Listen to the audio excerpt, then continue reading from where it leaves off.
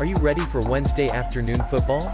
The Baltimore Ravens-Pittsburgh Steelers Week 12 matchup was given the official all-clear to be played less than 3 hours before kickoff. The news comes after the game was postponed 3 times from its original date on Thanksgiving night. The division rivals will kick off at 3:40 p.m. Eastern Time this afternoon. The matchup comes after a flock of Ravens players tested positive for COVID-19.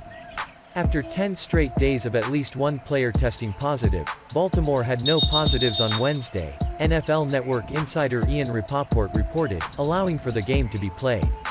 Ravens QB Lamar Jackson is out, and running backs Mark Ingram and J.K. Dobbins aren't expected to play. All wasn't clear for the Steelers, however. Pittsburgh is placing center Maurkice Pouncey on the reserve COVID-19 list, and he's out today, Rapoport reported. Backup lineman J.C. Hassenauer figures to be in line to fill Pouncey's spot.